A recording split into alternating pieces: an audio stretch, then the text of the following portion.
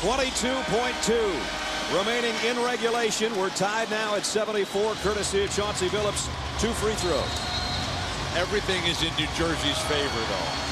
Shot clock is off. Jason Kidd, the rest of the guys for the Nets just hold that ball till there's 10 to 8 seconds. Take your last shot where you get to shoot, maybe have one chance to stick it back in. You miss it, you're on your way to overtime. And in overtime, Detroit is perfect this year. 8-0 in the regular season, 2-0. I mentioned the 2 overtime wins over the 76ers in the semifinals. They haven't been beaten. That's an NBA record. 8 times in regular season play. They won an OT and 8 trips. We're not there yet.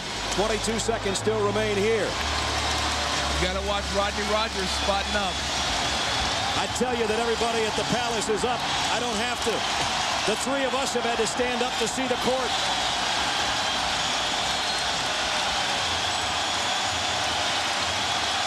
Billups on Kidd.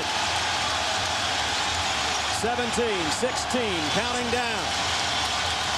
Okur's on Kenyon Martin. Kerry Kittle's guarded by Rip Hamilton. Kidd now starts to move with 7 seconds remaining in regulation. Kidd, the jumper to win it. He got it! Jason Kidd has just sat everybody back down at the Palace. 1.2 seconds left. He hits the biggest shot of the day. And not his game at all. That's the last thing you would ever associate with Jason Kidd in terms of coming with a game winner. Dribbling out the clock the whole time, comes to his strong hand.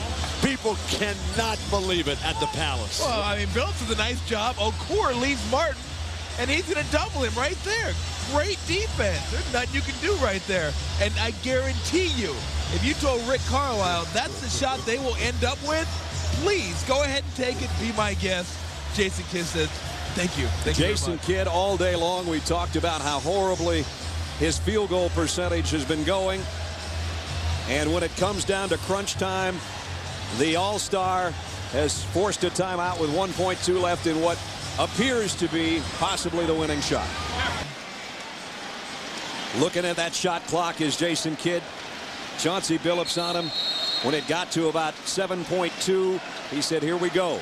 And he didn't try to set up anybody else. He took it to the corner, threw a double team up and over one, and buries the biggest shot by far of the ball game. When was the last time he even practiced that shot? And New Jersey has stolen one. They have swiped the home court advantage from the Detroit Pistons, and that's the guy that did it. Jason Kidd, 5 of 18 from the floor today, but it was number 5 that was the difference maker. He hits the shot with 1.4 heard around the NBA for this day. All right, standing by with the guy who usually sets up his teammates to make those plays, but in this case took it himself. Talk about how that final play unfolded, Jason. Well, Coach put the ball in my hands, and he cleared out the side for me. And unfortunately, I haven't made one in a while.